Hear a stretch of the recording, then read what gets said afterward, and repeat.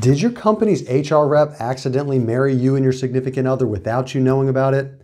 Believe it or not, it happens. I'm Oklahoma attorney James Wirth, and I'm about to tell you about how common law marriages can be established without you knowing it.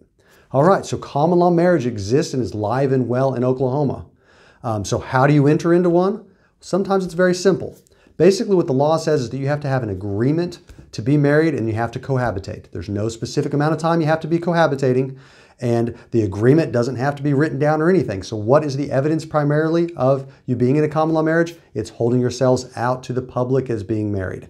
And what are the primary ways? Well, the first way is through filing taxes married. The second most popular way, and this one is actually even stronger evidence, it's having health insurance together with your significant other.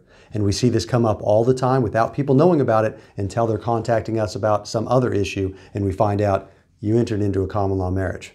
So what happens is you've got your job, or maybe it's your significant other's job, and you're going over the health insurance. And it talks about how to get your, maybe your significant other or maybe your mutual kids together on it. And they've got a little form for you to fill out and say, well, you can't get her on because you're not married to her unless you sign this form. And that form that they have you sign is an affidavit of common law marriage.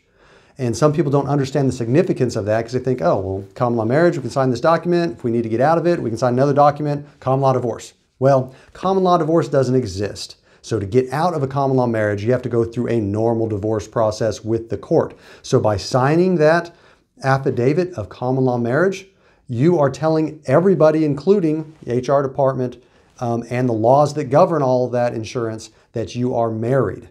And that establishes it by holding yourselves out as married, which means that if you end up splitting apart, you've got to go through a divorce process. So that's a fine thing to do if you want to do that, but it's just important that you know the consequences of signing that document. It is a real marriage at that point, just like if you had a marriage certificate, because the law doesn't allow you to put your significant other on your health insurance unless you're married under those circumstances. So be careful what you do, read those documents. If this is a situation that you're in, don't just take the general advice from a video on the internet. Contact an attorney, talk about your specifics. We do handle consultations. If you'd like to speak with someone at my office, go to makelaweasy.com.